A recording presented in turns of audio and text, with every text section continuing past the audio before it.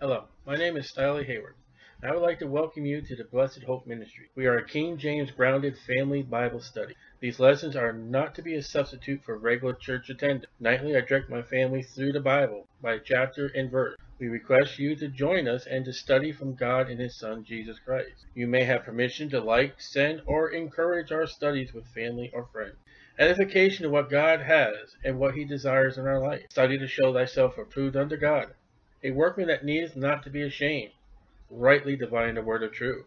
You may use our studies, but I request that you do not abuse them.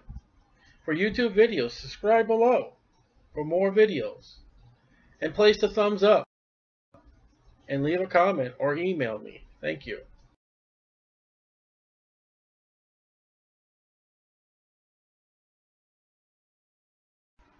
Exodus 31.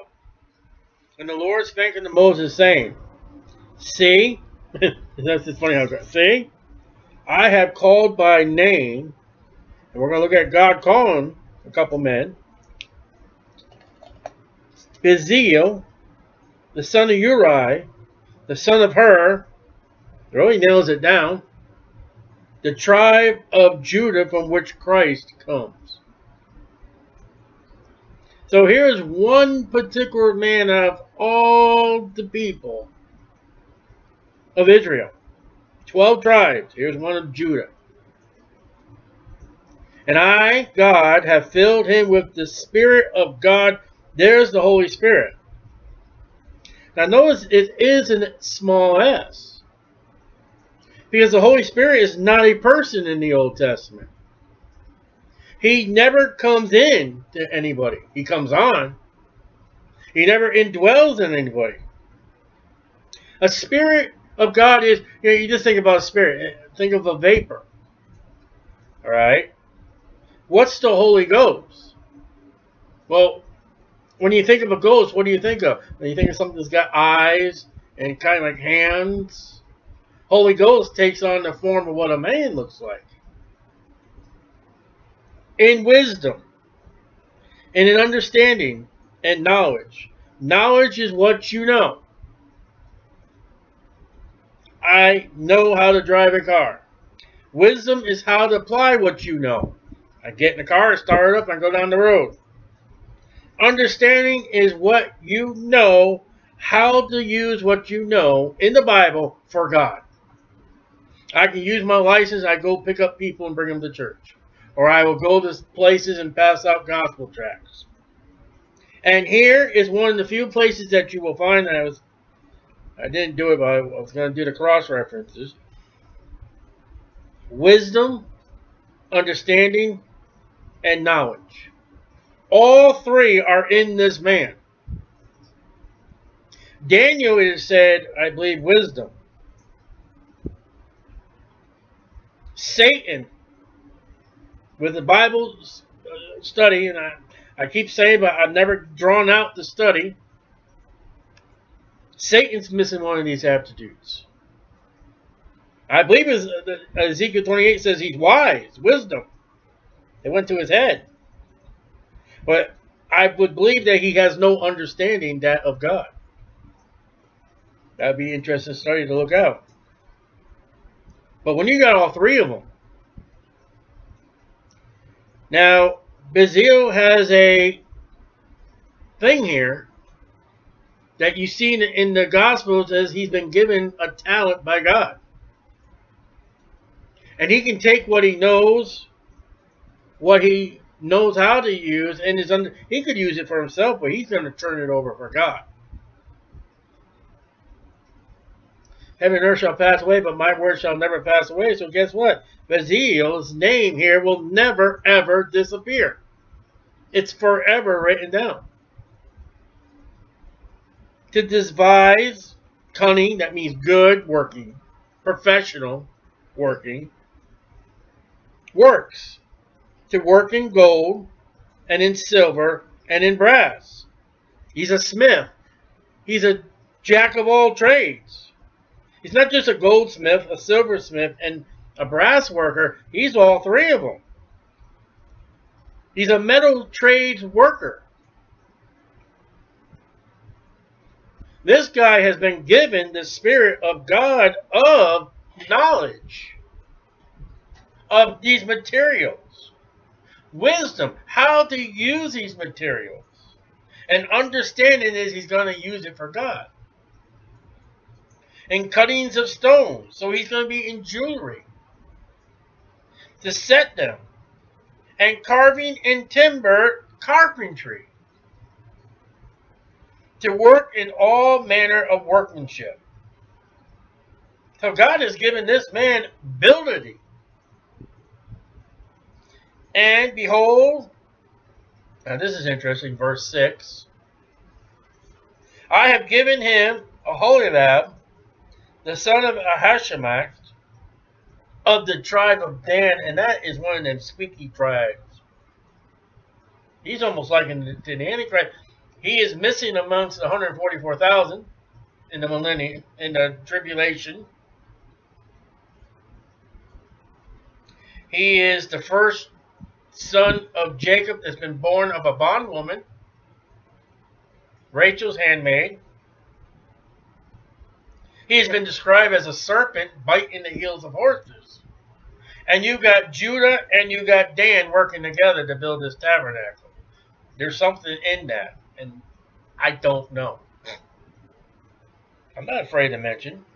You got Christ in verse 2, and you got the Antichrist somehow in verse 6. And in the hearts of all that are wise-hearted, so I have put wisdom, that they may make all that I have commanded thee. In the application, the women are going to spin the yarn, they're going to spin the wool, they're going to sew, they're going to do the tapestry, they're going to hammer things out, everyone. But here are the foremen. Here's the guys that wear the white hats. They're in charge. And yet everybody has a work. These two men cannot build it all. And the tabernacle of the congregation, the ark of the testimony, and the mercy seat that is thereupon, and all the furniture of the... How many times have we read about this? Have we read it over and over? Come on, God, we got it. Really. We're not going to finish. We still got more to read about it.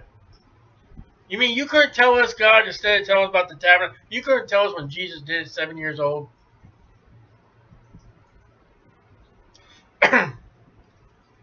You can't tell what crafts he worked with Joseph.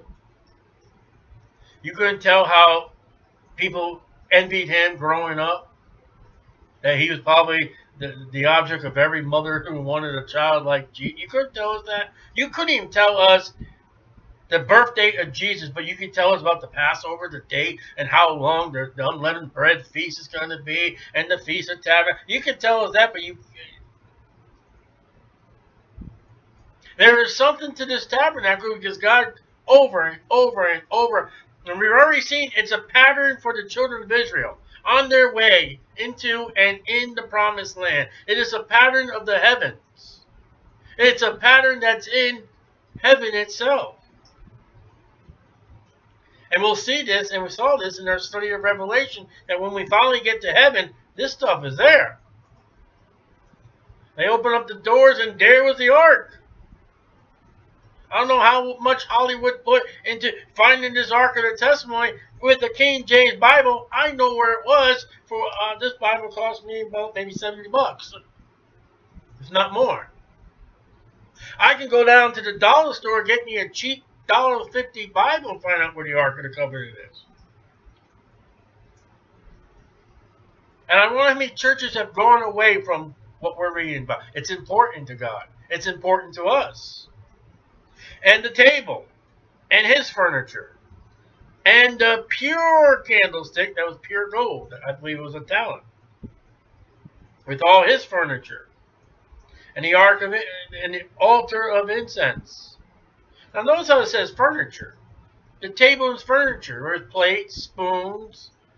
The candlestick has snuffers and those plates and bowls and pots, they were considered furniture too. and the altar of burnt offering with all his furniture, and the laver and his foot. And we go from the ark, the mercy seat, to the complete tabernacle, to the table, to the candlestick. I mean, we're just boing, boing, boing, boing here. And the cloths of service, they're not clothes yet, they're cloth. The holy garments for Aaron and for the priests, and the garments of his sons to minister in the priest's office. The anointing oil. We're just recapping what we've been doing the last few chapters. And sweet incense.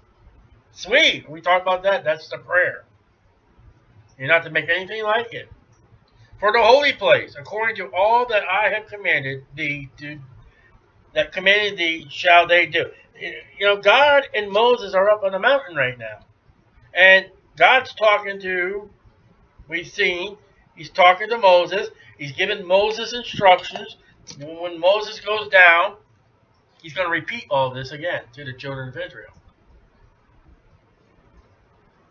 You say, well, how can Moses remember all that? You realize what we're reading right now is being recorded as God is speaking by Moses. He's writing it down. Oh, men wrote the Bible. Yeah, Moses is writing this, but God is telling them what to write. And the Lord spake unto Moses, saying, Speak thou also unto the children of Israel, saying, Verily my Sabbaths ye shall keep. It is a sign between me, 1 Corinthians 1:22, the Jews require a sign. It is a sign between me and you.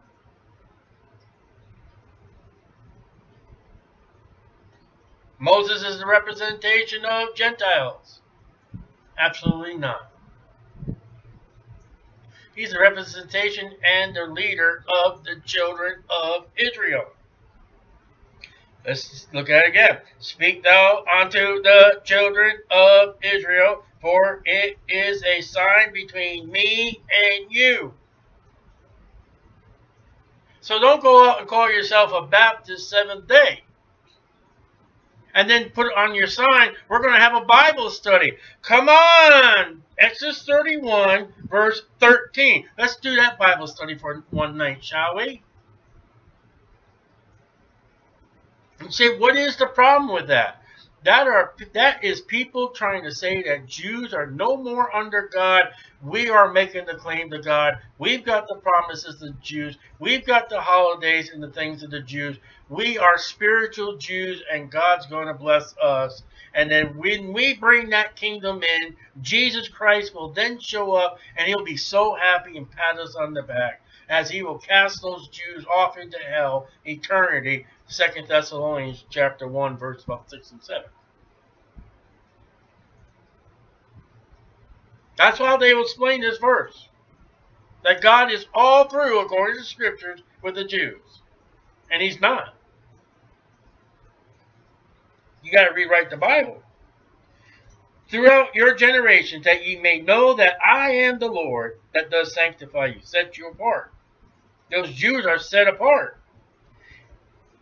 Oh, wouldn't a high-minded Greek who seeks after wisdom, wouldn't he love to have God's apple of the eye upon them and their church organization and their group of people? Wouldn't you just love to say, God, yeah.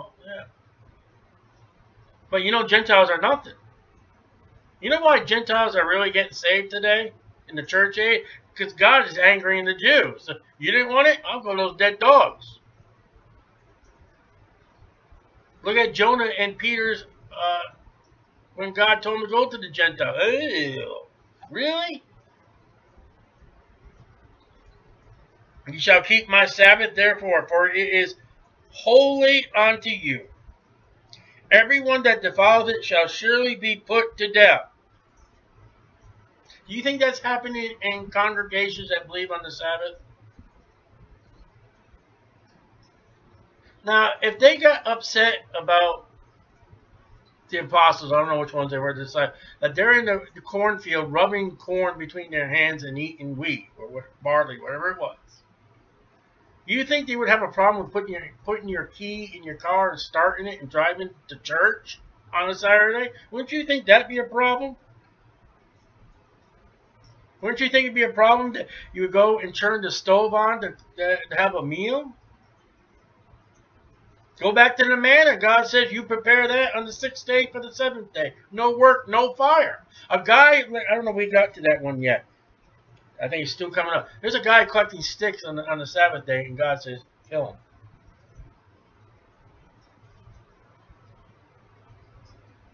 And whosoever doeth any work thereon, that soul shall be cut off from among his people. I said, for a Jew, that's it, you're done.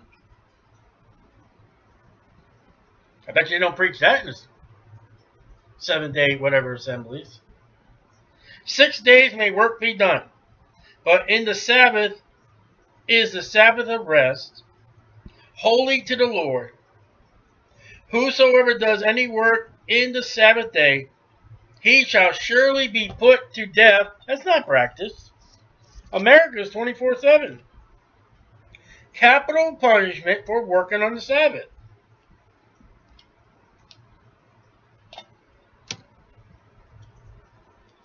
No, anybody who believes on the Sabbath today believes on that. How do you say that? I will tell you that there is a Seventh-day Adventist hospital that works on Saturday. They're nurses, they're doctors, they're cafeteria employees, they're chefs. And doing a little talk to it to find out that the church officials involved in all that group do not work. But their employees do. Really. You're okay with God, but everybody that works under you is not okay and can be damned by God by not doing the Sabbath. Really? You're a fool. Wherefore the children of Israel, did you get that? Write that down. Israel. Boom. 1 Corinthians 1:22. The Jews seek a sign. Huh? Got it. Now, I'm not one of those people, whatever Paul says, that's better than the Ten Commandments. I'm not one of them people. But you do know that Paul does refute and explain to us, to the carnal church, about tongues and about signs. He tries to get that with those people, the difference that it's not for the church age. Shall keep the Sabbath, to observe the Sabbath throughout the generations, for a perpetual covenant. It is a sign, 1 Corinthians 1:22. You got tired of hearing that? I have to say it. Between me and the children of Israel forever. There is no other Bible study needed. I think I will be safe to say, I'm just trying to think in my head here, I would assume that any 4th, 5th grade child in grammar school can read what I just read. For in 6 days the Lord made heaven and earth, and on the 7th day he rested and was refreshed. Oh, that's what the Sabbath's for. Children of Israel, when you do the Sabbath, you're to remind yourself, on this day God made this. On this day God said that. On this day God with his mouth said, let there be. On this day God said, let there be. On this day God said, let there be. On this day there were elephants. On this day there was man. On this day there was a palm tree. And then on the 7th day God rested from his work. So what are the Jews supposed to be saying? Excuse me, Jew, Israelite, why do you rest on the 7th day? Do you really want to know? Yes, I'd like to know why you take a rest every 7th day. Because there's no such thing as evolution. God created the heavens and earth on the 6th day. On the 7th day, he rested. That's what we're doing. We are showing you that there's a creator of all the earth. How's that? That's what they're doing. That is what they're to say. That is the story. That is to be going through all the nations, those weirdos over there, with that one God. Do you believe they work for 6 days and they cannot work on the seventh day because God said, let there be, then let there be, and let... Do you believe that nonsense? They do. And God does. And so it was either Ezra or Nehemiah. When they were coming on the seventh day, he said, I'm locking this place up, and if you come back here on the seventh day, I'm going to beat your butt. I'm going to drive you away. That's how serious it is. By the way, this is one of the sins that they do go into captivity. They do not honor this.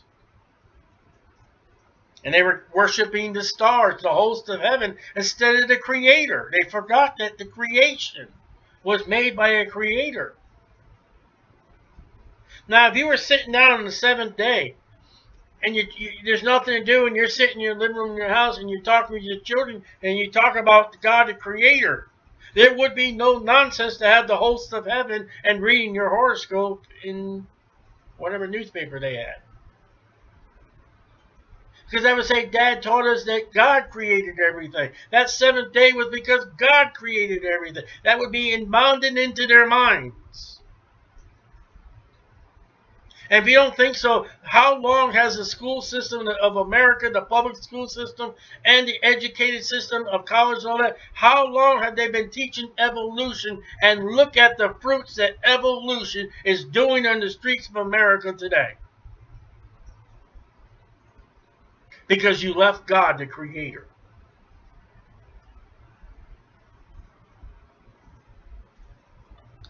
Rested and refreshed. And he gave unto Moses, now watch this, and he gave unto Moses, when he had made an end of communing with him upon Mount Sinai, it's done. The 40 days, the 40 nights are over with. Mount Sinai, two tables of testimony. We call that a tablet today. You go to the store, you buy a pack of paper, that's what you call a tablet. But these are stone. As a tablet, these stone things would be very hard to swallow, for all have sinned, come short of the glory of God.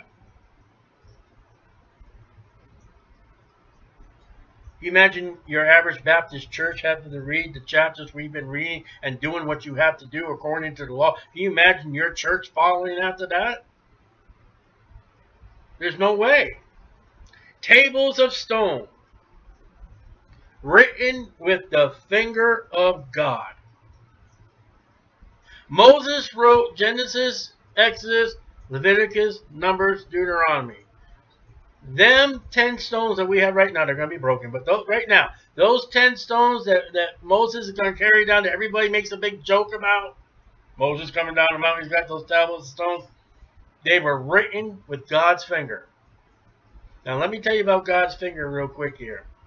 Daniel, a king is having a beer-tober fest, holding out his lager to get drunk and have a merry fest with all that has been taken from the tabernacle.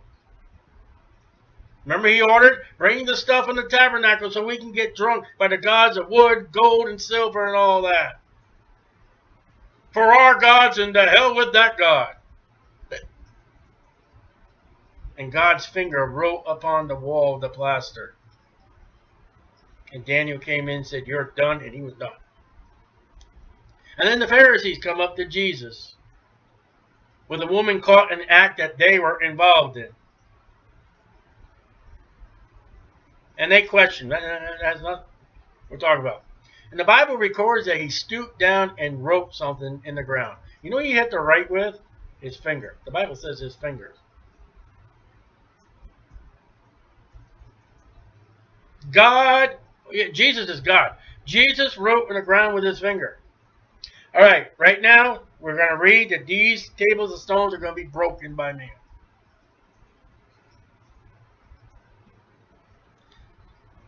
Babylon on the wall, destroyed, eventually gone Who knows where that is? When Jesus wrote on the ground, when he was on this planet, no, it's been walked on, it's been kicked over, animals have gone on, it's gone. It's an interesting lesson about the finger of God. And by the way, when you got the, I think it's the F4, 5, when you got a tornado that takes someone's life, they call that the finger of God. A little extra note there.